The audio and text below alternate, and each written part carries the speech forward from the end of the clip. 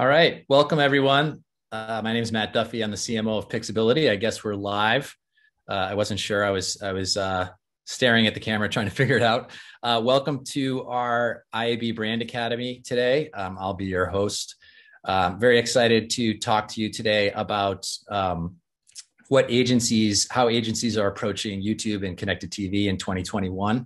I want to first thank our hosts, IAB. They've been great to work with, and excited to talk to you all today.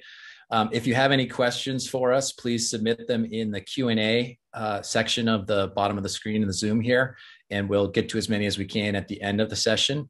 I'm going to present some results of our survey that we did over media agencies, along with some other points, and then we'll get to questions. And like I said, we'll get to as many as we can, and any that we can't get to, we'll get to after the fact. So I will share my screen and get going.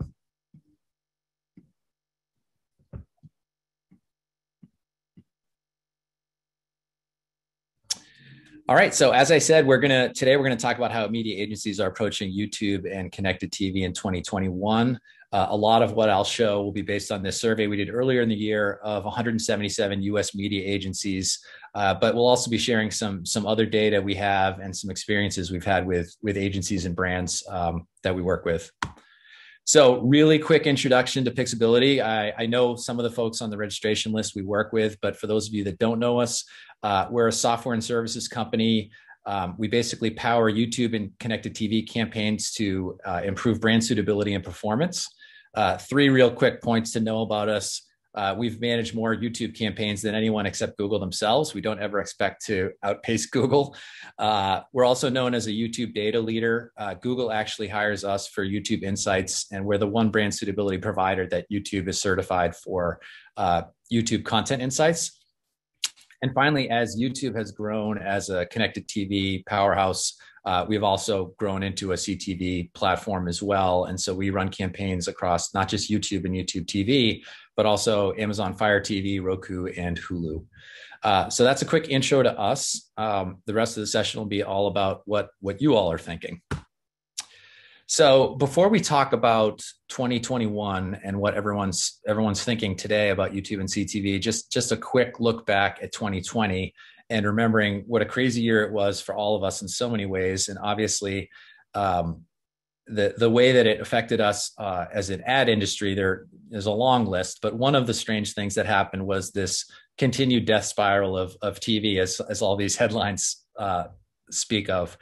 You know, we've talked about the death of linear traditional TV for a long time. This year it accelerated, and experts say there's no sign that it won't keep declining at a rapid pace. Actually, in Q1 of 2020, right when the pandemic hit, it was the largest decrease in paid TV subscriptions ever in the US. And also at the same time, as we know, it was the largest increase in streaming viewership. So we all know this. This is not news to any of us. Just to quantify a little bit what we saw happen in the last 10 years from eMarketer, you can see the gray line indicating that pay TV sort of peaked around 2015, and since then has been declining. And as I said, this past year saw a steep decline. Meanwhile, ever since 2010, connected TV viewership has risen and is now beyond pay TV. So here we all are in our industry trying to figure out whether you're an agency or a brand. I know we have a mix on this call. Whether you're an agency or brand, you're trying to figure out how do I move advertisers from TV at the right pace. It's not, you don't shift them all from TV to CTV. It's incremental. But also, how do you even approach CTV? It feels like a very fragmented space, that there are hundreds of players. New content players launching at all times. Just a few months ago, Paramount Plus launched and so forth. So how do we all deal with this? Do we need to go to each of those players one by one? How do we get reach on connected TV? And so that's part of what we'll address here today. So we all think of it as a very fragmented market, but when you think about the reach, who reaches the most CTV viewers, where people are watching CTV, there are really just a small handful of players that represent 82% of the viewing hours, according to ComScore. And these top five are Netflix, YouTube, Hulu, Prime, and Disney Plus. And then the rest of the 18% of viewing hours are represented by sort of this long tail of hundreds of other connected TV players. The interesting thing for us is that of these top five CTV players in terms of viewing hours, only two of them are ad supported, YouTube and Hulu. So for us, we don't have anything we can really do with Netflix or Prime or Disney at this stage until they become hybrid or ad supported. So we really need to focus on the ones that are ad supported, meaning YouTube, Hulu, and some of the ones in the long tail that are ad supported. An easier way to view this is the same ComScore data can be broken out where all the ad-supported services are on the right-hand side of this chart. And you can see that among ad-supported CTV players, YouTube actually represents close to half of viewing hours, whereas Hulu represents a big chunk as well with 28%. And then the other 30% are all the other long tail services. So, if you're an agency trying to figure out how can I get some of the reach that I'm missing from traditional TV, now that reach is drying up on traditional TV, this is one way to look at it is YouTube has a big chunk of reach, Hulu has a big chunk of reach, and then all of these other players combined have a big chunk of reach. So with that in mind, we asked people in this survey that I mentioned, where do you think all of these TV dollars are going to flow this year? Where do you think people are going to start moving TV dollars? And resoundingly, the agencies responded that they thought, most of the agencies thought that YouTube and YouTube on TV screens was going to be the number one place where a lot of these dollars were going to start to flow. Hulu, obviously, being a big target for these dollars, as well as Roku, et cetera, et cetera. So this is interesting for a lot of reasons.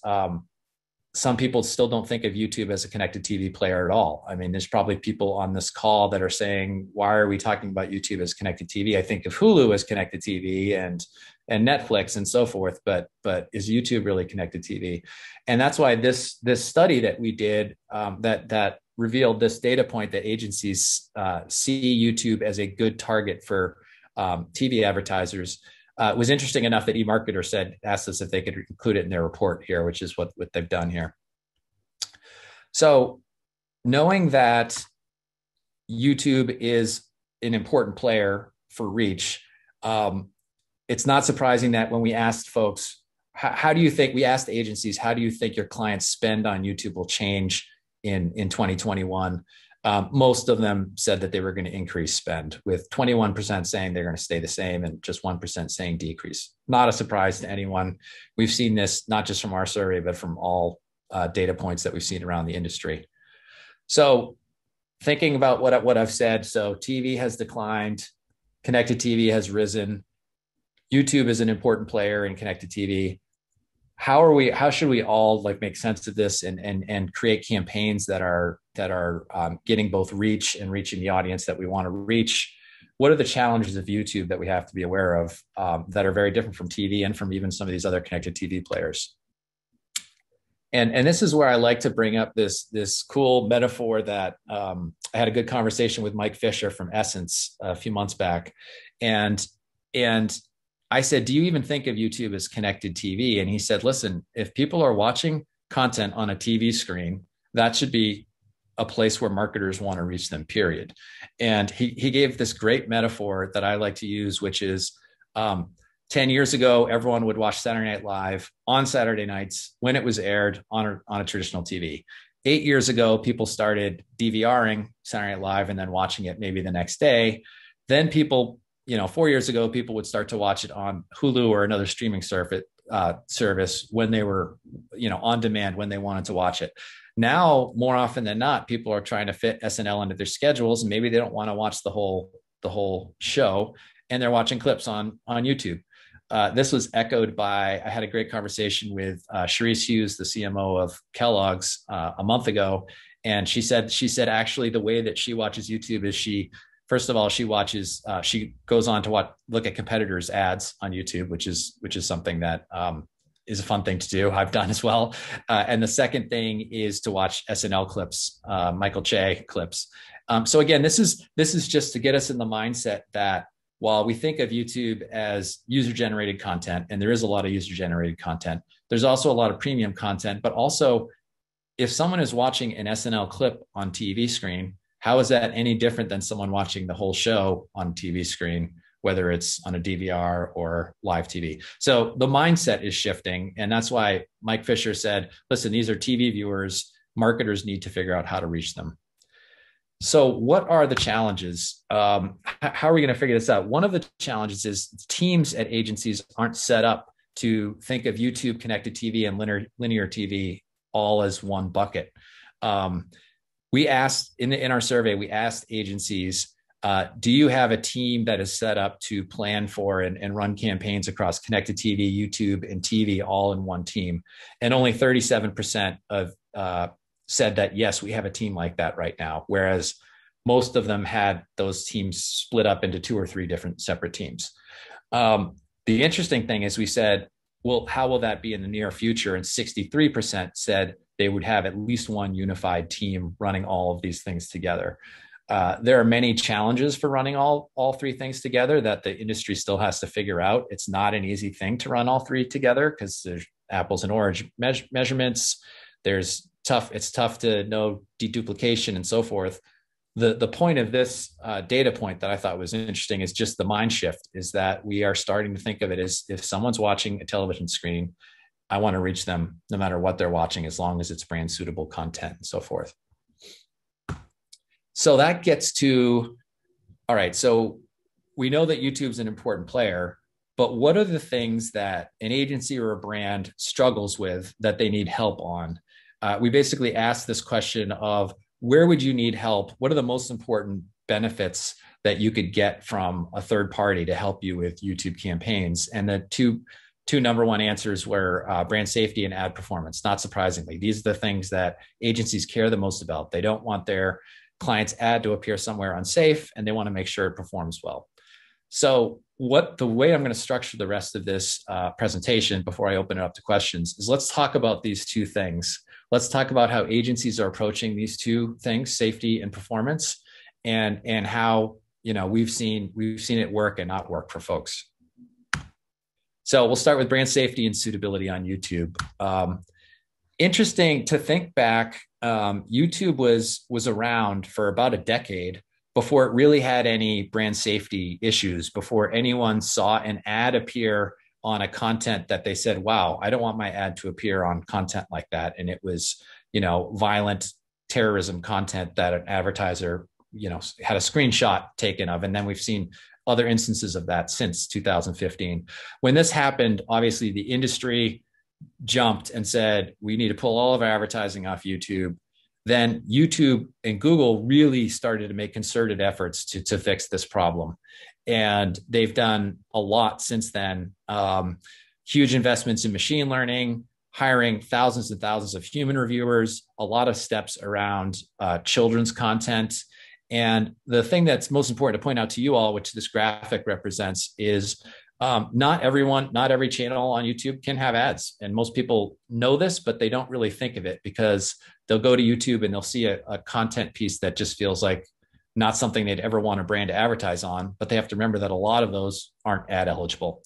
So when you look at this big box on the right-hand side, the big gray area of the box is all the content that people can't advertise on. Because of this new, it's not new anymore, it's about 2 years old, but this new rule that to be ad eligible, a channel has to have at least 1,000 subscribers, at least 4,000 watch hours. So this rules out, someone just starting a channel yesterday, putting a horrible video on it and expecting to have an ad run on it.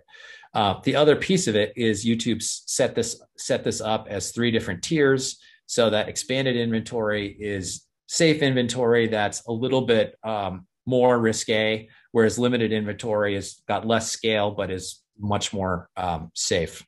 So this is what YouTube has done.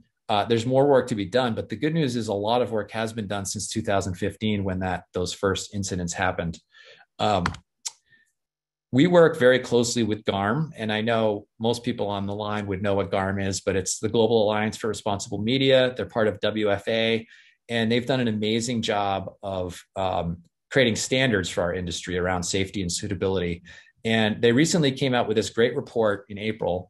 And it's not just about YouTube, it's about Facebook, Twitter, and a bunch of other social platforms that looks at how they're addressing brand safety and suitability, and really what levels of safety and suitability they've reached.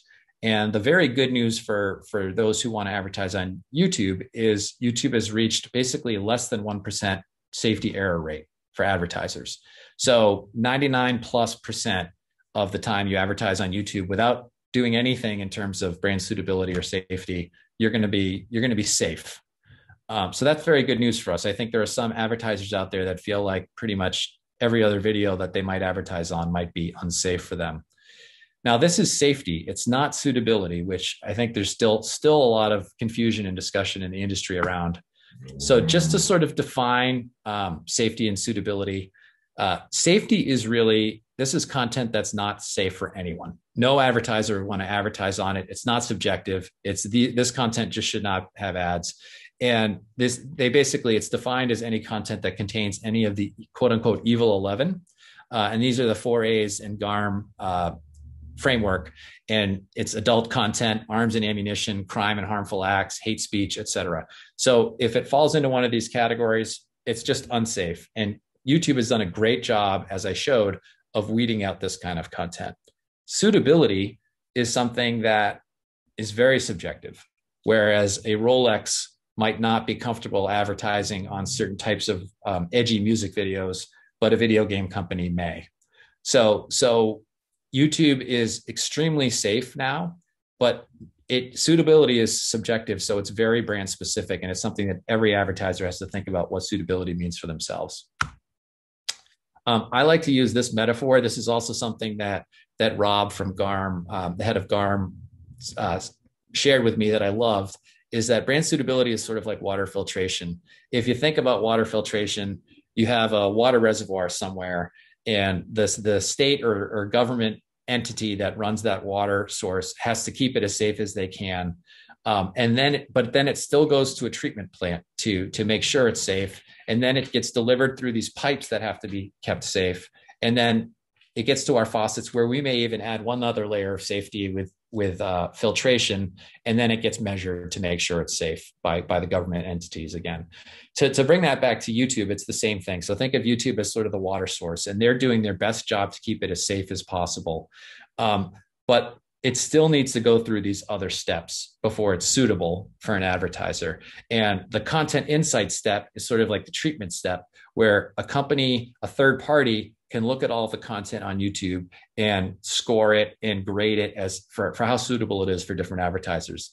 Then the delivery stage is, how do we choose which of those content areas are the ones that this client should run on?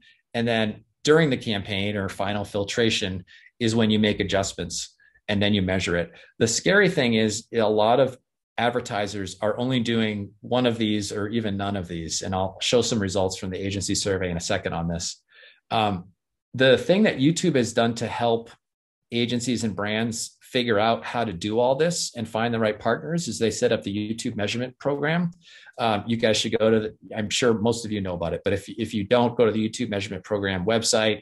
And what you'll see providers that can handle each of these phases in the brand suitability process.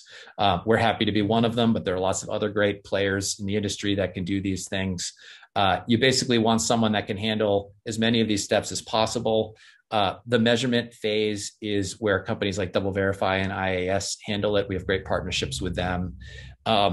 So go to YouTubeMeasurementProgram.com and you'll get a good sense of the partners that Google has certified to be experts in each of these things. So here's my favorite example of why suitability can change in a day's time or a minute's time. Before January of this past year, Amanda Ensing was a beauty influencer on YouTube with a great channel, lots and lots of followers, lots of traffic. She was kind of the ideal place for a beauty brand to advertise. So Sephora found out the hard way that sponsoring her and just sort of setting and forgetting it was not a good idea. So Sephora set up a sponsorship on Amanda Ensing's channel with another third party. And in January 6th, Amanda Ensing, after the Capitol riots, tweeted these pro-Capitol riots messages. And we caught this because of our monitoring. And we immediately removed her from being suitable for advertisers because we knew that this is a very sensitive social issue. And But the third party that was running this campaign for Sephora wasn't doing that kind of day-to-day, hour-to-hour monitoring. And so on January 29th, the Sephora sponsorship appeared. And that night, January 29th, folks that were against the Capitol riots on the left were outraged. And they were saying, boycott Sephora. This is crazy that Sephora has advertised on this woman's channel. And she's saying all of these things about how patriotic the Capitol riots were. Sephora, how dare you? And so Sephora panicked and said, oh my gosh, let's pull our sponsorship. This was a big mistake. I wish we had been, monitoring this day by day. They pulled their sponsorship, and then people on the right side said, boycott Sephora. So basically Sephora was able to anger both the left and the right of the political spectrum in the course of 2 days, really through no big fault of their own. They sponsored a beauty influencer that was a great beauty influencer to sponsor. They just didn't have a partner or anyone internally that was monitoring brand suitability day to day. So this is again why that water filtration metaphor makes sense, is it's not a, let's just measure it at the end, or let's just do one thing at one point in the process. It's a process that you have to continue throughout, or you might miss something like this. So let's see what the folks, the agencies that we asked are doing in terms of pre-campaign brand suitability, which is a super important step. There were some interesting and somewhat scary results here, which is we asked agencies, how are you handling pre-campaign brand suitability? And 15% aren't doing anything, which is the scary one. 39% are using a third party like Pixability and the others that I showed in that previous slide. 47% are building it on their own. And I know some agencies that are doing this very well. They have big data science teams, big human teams that are managing this, that are focused on YouTube. That can work. I know a lot of other agencies that are not experts at this. They're trying to do it themselves, and it's not working. So this is just something for every agency or brand to figure out whether they want to be in the business of being YouTube experts and building this capability or not. But the don't use anything is the scary one for sure. Now, why does this matter so much? Well, we asked agencies, what happens if you don't do brand suitability the right way? What do you think would be the impact on your campaigns? How many of your impressions would be off target? In other words, you're going to run a campaign for a client of yours, and you didn't do brand suitability quite right. How many impressions would be on content that they would not want it to be on? And the average answer was 37% off target, which is, again, scary. No client of any of ours would want to be 37% off target ever. So this is just I guess a message to the industry of why it matters to do it the right way, whether you're doing it yourself or working with someone else. If you mess up, you can have a big chunk of your campaign that's off target. All right, so now I'm going to talk about performance on YouTube. And what do I mean by performance? There are lots of different ways to think about performance on YouTube. It's traditionally thought of as a reach play and not something that's bottom of the funnel. But really, there are things you can do on YouTube now from the top to the bottom of the funnel, whether you're looking for reach all the way down to looking for website traffic, conversions, store visits, and even revenue that you can track from your YouTube advertising. The tricky thing here is if you're running it yourself, there's a lot of measurement, different ways to measure these things, sometimes working with third parties, sometimes setting up pixels, sometimes setting up location extensions, et cetera, that you have to think about. So this is just something to think about for agencies or brands running it themselves. If they want to handle all this, this is where they sometimes call in a third party.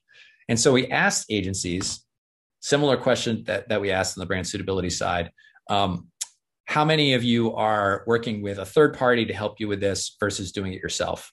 And we saw a greater percentage of these folks working with third parties than for brand suitability. Basically 54% of agencies working with a third party on running their YouTube campaigns to get better performance. 22% of those using just third parties, managed service companies, and not doing anything themselves, with 32% doing a combination of managed service and self-service. On the 46% that are doing it themselves, they're either running it on Google Ads or DV360 or a combination of both. One of the interesting things that we did in this survey, if anyone wants to follow up with us, is we broke all of these results out by big agencies versus small indie agencies. And the answers were very different across all of these things based on how big your agency was. And this was a good example where bigger agencies were more likely to run DV360 and smaller agencies were more likely to run Google Ads. But what we're seeing here is that the folks that are doing self-service are using these native platforms from Google. Google Ads is a great platform for very straightforward campaigns on YouTube. It was built for search and then sort of reconfigured for YouTube. So it doesn't have all the flexibility that you really want for a YouTube campaign, but it's great for a campaign that might be across YouTube and search all in one campaign. DV360 is more of a DSP where you can run on video and display outside of Google's display network and outside of YouTube and Google search. It's more often used if YouTube is not a big piece of what you want to do, but it's just one small piece and you have lots of other pieces that are more important because it doesn't have maximized functionality for optimizing and so forth on YouTube specifically. It's more of a great way to have consolidated billing, consolidated reporting, and so forth. So the challenge for the self-service folks that we've heard is that if YouTube becomes super important to them, they've sometimes run into issues where they want to start working with a third party, which is why you see sort of the other half of agencies doing that up above. Now, why is this? What is the challenge? What we found at Pixability is we were running campaigns on the native platforms ourselves, and we just found that there was a lot of work that had to be done manually. It wasn't that it wasn't possible to do, but to do very granular targeting breakouts, it's just a very manual thing. So what people end up doing is not having as many granular breakouts because it's manual. So if you really want to know not just how did targeting tactic number 1 compare to targeting tactic number 4, but you want to know how it compared based on age, location, and gender of the audience that it reached, then you need to set up in a very much broader, more granular way, actually, to get those results and to get that performance. So that's one challenge that we're seeing agencies have with the native platforms. The other thing that we're seeing that I think is going to become a huge topic for all of us to talk about is contextual targeting in general is sort of the big topic these days. A lot of that has to do with the changes in what's going to happen to cookies. What we try to remind people is that audience targeting on YouTube is not going to be affected as much as it will be across all of the display and programmatic buying on other platforms that you do. And that to just think of contextual targeting as the end all be all on YouTube is a huge mistake. We see lots of agencies too heavily focused on it and lots of third parties talking only about contextual targeting. What we point out to people, again, is if you're a sports car company, yes, you can target content based on, keywords, topics, and placements of, in this example, the word sports car, and you'll reach people that are interested in that topic. That's great. And you should do that. But if that's all you do, what you'll be missing is behavioral targeting, where you can target people that searched for a sports car on Google or on YouTube, or people that downloaded auto apps or have been to auto websites. Some of those things will be affected by the cookie stuff, but the Google search stuff will not be affected at all. Or remarketing, people that visited the advertiser's website, et cetera. So the best, what we've seen as the best way to do it is a combination of these things. And to break it out, like I said, in a deep granular way so that you can test each different one of these tactics. There are hundreds of different combinations of tactics that you can use. So what did the agency folks say about this, about audience targeting versus contextual targeting? What happens if you leave out audience targeting? Is that still fine? And we were actually surprised with how intensely they worried that without the right audience targeting, you'd be missing your audience. This is similar to the brand suitability question we asked. In this question, we asked, if your campaign did not use deep audience targeting, how much of your impressions would miss the audience you're trying to reach? So in other words, I'll just do contextual targeting. I won't layer any kind of audience targeting on it. And I'm trying to reach, women auto shoppers in these regions. How many of the people in that campaign will reach those things? Well, half, according to these agencies. That was their estimate. So this is, again, a scary warning that if you're not doing audience targeting correctly, you also could miss the mark quite a bit and be off target. All right, so that's basically the bulk of the presentation. I'm going to leave you with some takeaways, and then I'd love to take some questions. We're gonna end a little bit early for you all. I don't think any of us like to listen to anyone talk for too long. I don't like to talk for too long, and I hate not having a discussion with you all. So we're going to end a little bit early, but I'll start with takeaways, and then we'll do questions and open it up to you all. So again, put questions in the Q&A if you haven't already. So here are the takeaways. So as we said at the beginning, we all know that TV viewership is dwindling. Keep in mind that YouTube and CTV are moving in to take the place. And if you're not becoming an expert on these things, then you're slowly going to be out of touch with reality. The second point is YouTube is a big chunk of CTV reach. So include YouTube in any part of a CTV campaign if TV screens are important to you. The third thing is whether your internal teams are going to be, decide whether your internal teams you're going to have a whole team of YouTube performance experts or not, or whether you're going to need a third party for that. Again, some of the bigger agencies can have huge data science teams, huge teams focused just on YouTube. Even some of them, they'll say, hey, you know what, we actually would like to outsource some parts of this. Fourth, begin thinking about this merging that's happening at agencies of unified teams across TV, CTV, and YouTube. Again, the huge challenge being duplication. You don't know, I've run this on YouTube, how much of this audience on Hulu am I already hitting?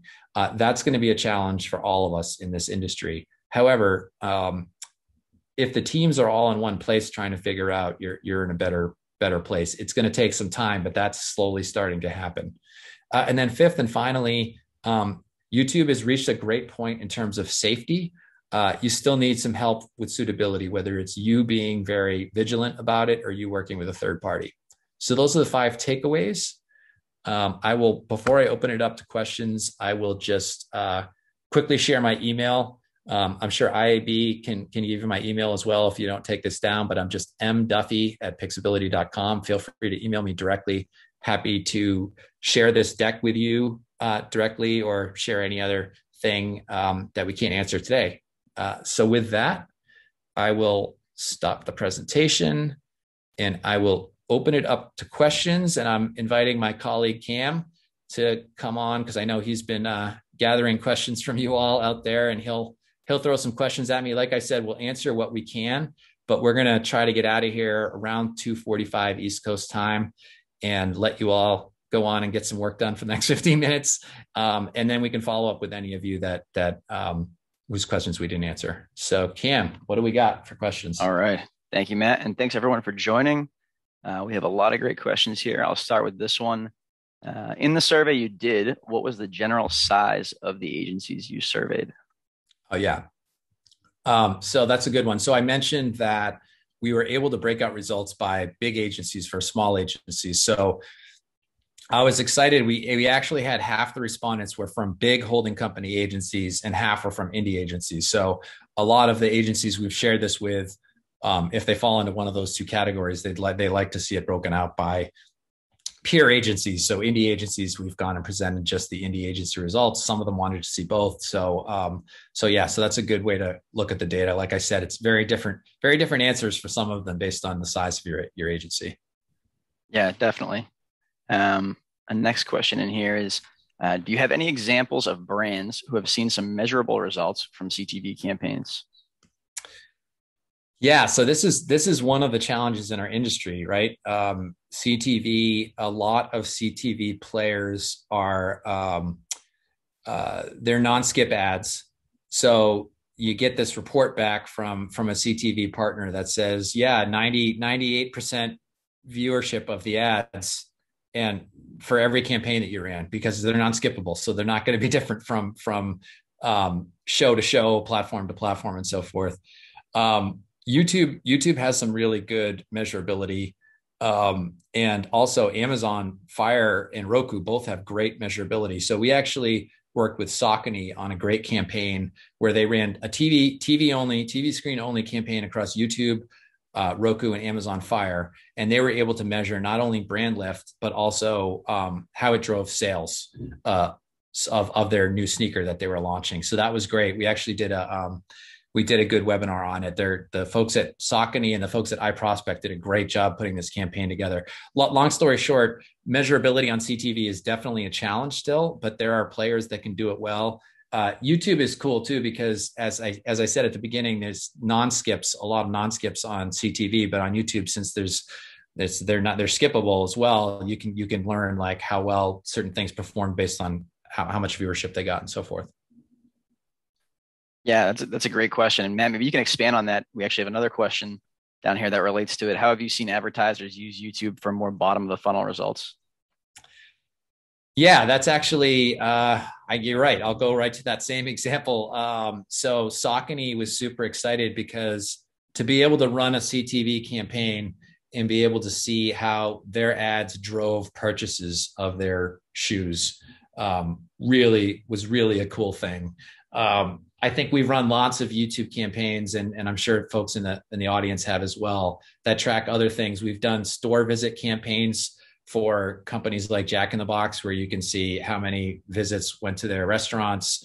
We've done website traffic tracking. Again, these are things that a lot of people don't originally think about as YouTube capable things, because YouTube is such a reach play, but there are some good ways to track bottom of the funnel results. That's a great question. Definitely. All right, and we'll take one more question here. What are you hearing from advertisers is the biggest challenge around CTV right now? Yeah. So we're hearing a lot of things. I mean, some of the things I talked about earlier, like we're hearing them saying like, there's so many players in CTV. Like, do I have to go work with Hulu's teams and then go work with these other 12 new channels that just came up individually? Can I go to a programmatic provider? Like, what's the best way to handle it? That's one challenge. I think that the biggest challenge, we asked this in the survey too, actually, and the biggest challenge, the number one challenge they said was measurability. So that gets back to that other question. It sounds like a lot of the same theme of questions from folks. Measurability in CTV, I think, was number one, if I'm remembering correctly, in our survey of the biggest issue they run into with CTV campaigns. And again, that gets back to a lot of the new CTV content platforms. It's hard to measure, exactly who you reached, what their viewership was, how it was different from others, because it's all going to be non-skip. That kind of stuff is still a big challenge for all of us. Like I said, the other challenge, I don't think this came up in our survey, but the other big challenge is duplication across these platforms. That's going to be something we're going to struggle with quite a bit. We have a lot of folks that are trying to move TV dollars to YouTube using Reach Planner, Google's Reach Planner, as just a fuzzy math way to look at, all right, if I move this many dollars from TV to YouTube, how's that going to affect the reach of the audience I want and the spend? Can I spend the same amount and get higher reach and so forth? So that's a challenge that is tough, but there are some ways to get around it. So another good question. Great. Awesome. I think we'll wrap up there. But thank you everyone for joining, and thank you, Matt, for the great presentation. We'll be following up, or IAB will be following up with the recording shortly after this. So keep an eye out. And if you have more questions, feel free to reach out to Matt at the email he had in the deck there, mduffy@pixability.com. Yeah. And like I said, we're happy to share the deck. Like Cam said, IAB is going to share the video of this if you feel like listening to me talk for 40 minutes again. But also, if you just want the deck or you have questions on the deck where we got our data and so forth, feel free to reach out to me or anyone at Pixability, and we're happy to help. So thanks again, everyone, for joining. Thanks, IAB, and hope you all have a great rest of your day.